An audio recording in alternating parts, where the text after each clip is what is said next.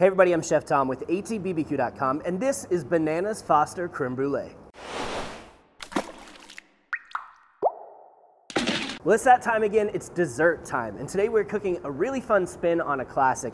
It's Bananas Foster Crème Brûlée. So we're gonna take all those wonderful flavors from Bananas Foster, the bananas, the sweetness, the cinnamon, the rum, and infuse it into our custard for our crème brûlée, then bake it on the grill, and of course we'll finish it off with that classic brûlée topping. So let's go ahead and get started on the Bananas Foster portion of the cook. So I wanna start off with about 4 cups of diced bananas. Rough chop is fine. It's really not going to matter in the end because this is all going to get mashed up and then end up steeping in our heavy cream here in a little bit. Now we're going to try to get some caramelization going on our bananas. So first thing we're going to do is throw down about 3 tablespoons of unsalted butter and let that melt in our skillet. Get that butter fully melted and starting to brown just a little bit. Now we're going to add our bananas. At the same time, we're also going to add our sugar. We're using our smoked maple turbinado sugar. We get about 3 tablespoons of that stuff. We get some caramelization going here. Also going to add a 1/4 teaspoon of cinnamon. And let's let this all kind of get to know one another here in the skillet. Get a little color going on the bottom. And we'll finish this off with our rum once we start to see some color. I'm keeping the heat up pretty high on here so that we can get some of this caramelization that I was talking about on the underside. We don't want to go too dark, but that right there is about perfect. This is a tricky thing, right? Because it's a soft fruit, but the surface will caramelize, especially with the help of that sugar in there. And that's what we're looking for, because that sugar and that caramelization that's happening in that sugar, that's what creates all this extra like depth of flavor. So now that we've got some really great caramelization going on, I'm going to shut off the heat here. I'm going to add in a 1/2 cup of dark rum. Kind of deglaze the pan with that rum. And then the alcohol is going to cook off this rum, so you guys don't have to worry. You can serve this to the kids. It's not going to hurt them, especially if you go ahead and light it up. A little bit of, ooh, feel that flame. It's a tiny bit now. But as long as there's no more flame left when you hit it with a little fire, then that alcohol is burned off. Now that unappetizing looking mess of deliciousness is going to go into our heavy cream to steep and make all those flavors come together. So the heat is back on now. We're going to add 1 quart of heavy whipping cream. And I'm going to add to that a 1/2 teaspoon of vanilla paste. This stuff kind of lives somewhere in between like actual vanilla beans and your vanilla extract. So you get the little black seeds in there, but it's still not the purest vanilla. You certainly could go ahead and spend the money on a vanilla bean, scrape the seeds out of the pod and throw it all in here. It'd be wonderful. But unfortunately right now that's going to cost you an extra $10 probably. So medium-high heat here. We don't want this to come all the way up to a simmer. We're going to stop it right before that. So I want this banana flavor to steep into this cream at least, you know, for the time that it takes us to put together our egg yolks and sugar, because we still want this cream to be hot when it gets tempered into the eggs. But we'll just let it sit here now, cover it up, stay warm, infuse those flavors. Now I'm going to separate out 10 yolks for our custard.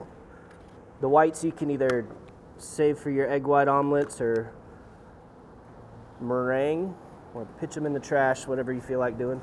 Don't throw them away. At least put them in the fridge for a week before you decide to throw them away. Now we're going to add 3/4 cup white sugar to our egg yolks and whip this until it's smooth and lightened in color. You start to see those granules of sugar dissolving, and like I said, it starts to become much more pale yellow. So now we're ready to strain off our cream mixture. Just run it through any sort of a sieve that you have, strainer, mesh. Start working all that liquid through. We're going to come up a little short of a quart in the end here, which makes sense. We're going to lose some of that in this process. I know you can't smell it, but the smell's incredible. Cinnamon banana goodness right now. You can see how that cream has taken on those colors though. Indication of that flavor being infused into the cream.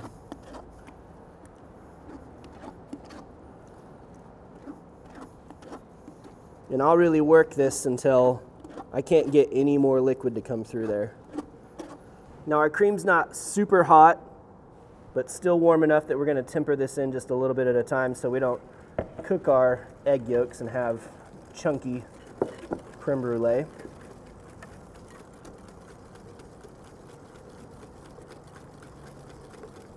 And if you really wanted to go nuts about this, you would strain it one more time after this to get any lumps out.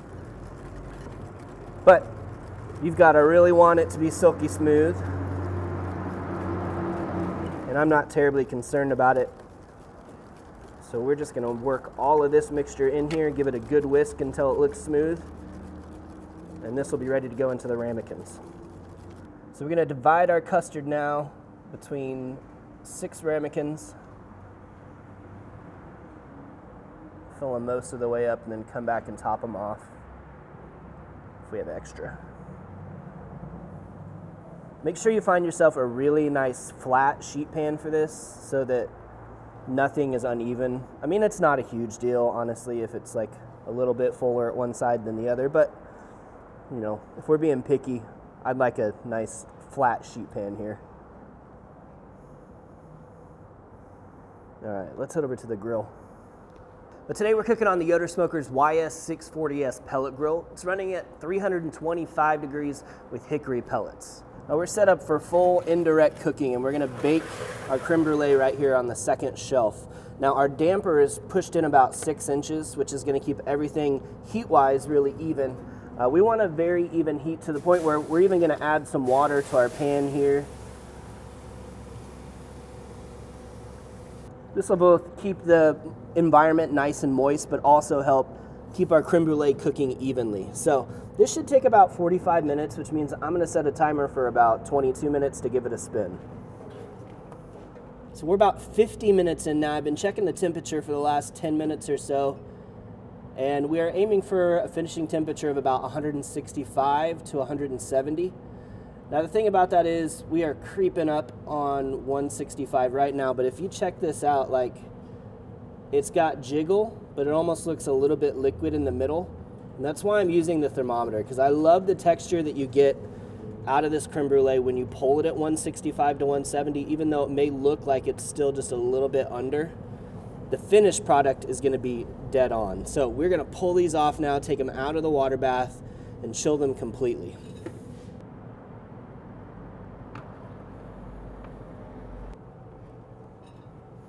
Now these need a minimum of 4 hours to chill down before they're ready to serve. But honestly, my best recommendation for you is cook them the day before you need them. Throw them in the fridge overnight so that they're ready to go for whatever occasion you have the following day. But once these are fully set, we can finish them off for service. And you always want to do this part right before you serve it. We're going to hit the top with some more of our turbinado sugar. And actually, before I get this fully covered, we're going to garnish with just 1 slice of banana on top. Get the surface of that kind of covered with the turbinado sugar.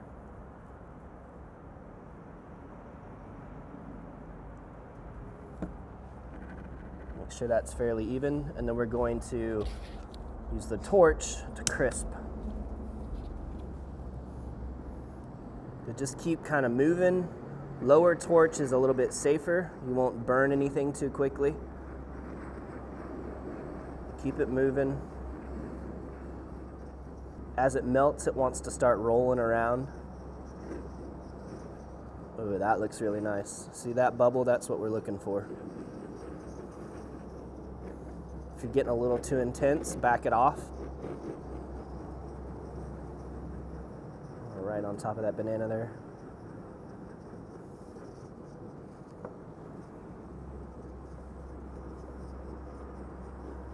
And we're going to form this crunchy layer of sugar right on top of our custard. All right, let's crack into it. Oh, look at that. Creamy goodness. See a little banana on there too.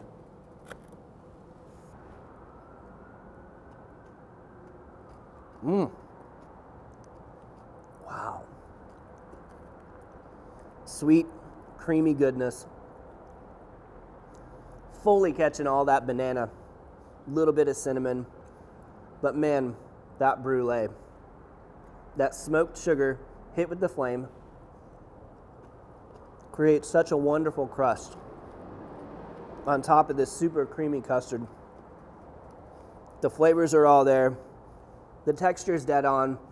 Use that digital thermometer. Check your temperature. That 165 to 170 range of doneness, it may look a little loose on the grill still, but you get this beautiful creamy texture in the end once it's all set up. That's some good stuff. Well, thank you guys so much for watching. Be sure to check out atbbq.com for all the products featured in today's video. If you enjoyed the recipe, hit that subscribe button. And if you have any questions or comments, or there's anything you'd like to see me cook, let me know in the comment section down below, and let's be good to one another. For more recipes, tips, and techniques, head over to atbbq.com/thesauce. All things barbecue, where barbecue legends are made.